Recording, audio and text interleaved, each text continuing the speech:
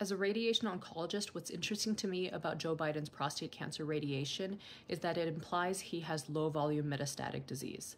And I say that because 5 weeks of radiation are not given to bone metastases from prostate cancer. This is almost assuredly a course of radiation to the prostate itself, plus or minus the pelvic lymph nodes that drain where the prostate lives.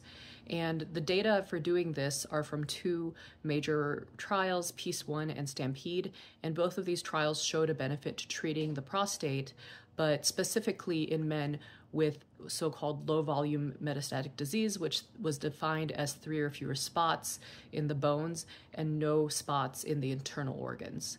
Overall, this is looking like a great example of how technically stage 4, but low-volume metastatic disease is treated aggressively. Oncologists will also call this oligometastatic disease, and patients can be treated aggressively for a long-term survival.